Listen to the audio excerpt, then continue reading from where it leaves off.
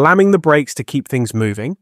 That's how Boeing Commercial Airplanes President and CEO Stephanie Pope kicked off a recent LinkedIn post.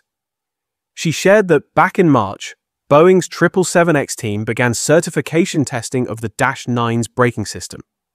These kinds of tests are a regular part of any aircraft's certification journey. Sure, it might not grab headlines like bringing a 747 or A380 to a screeching halt, but watching it in action is still pretty captivating. And more importantly, it's another clear sign that Boeing is steadily pushing forward to get its newest long-haul twinjet into service. In a late March social post, Pope wrote, "This month our team began certification testing of the braking system on the new 777-9, which will be the world's largest twin-engine passenger airplane and deliver a 20% fuel efficiency improvement." Pope also mentioned that before this, Boeing engineers had already put the system through plenty of internal evaluations. But now, the tests are happening with FAA personnel on board, thanks to an expanded type inspection authorization for the 777X, which confirms the aircraft is ready for this phase. These certification tests are a big deal. They're all about showing the FAA that the 777X meets the strict safety and reliability standards for its brakes, engines, and aerodynamics.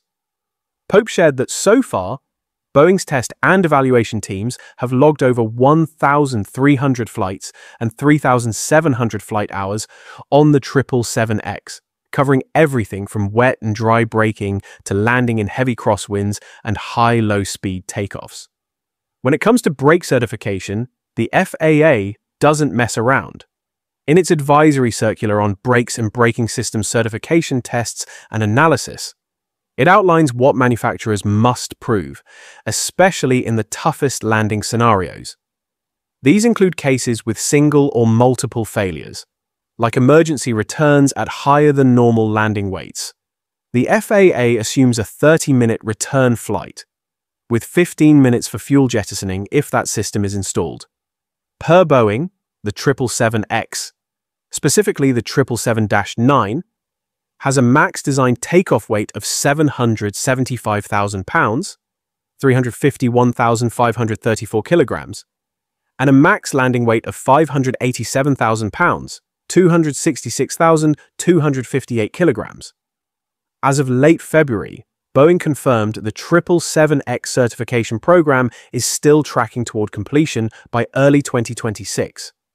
That update came from CEO Kelly Ortberg, who noted Boeing is working closely with the FAA's new leadership to keep everything on schedule. Ever been on a flight where the pilot had to hit the brakes hard? Stay tuned, subscribe, and follow us on social media for the latest aviation updates.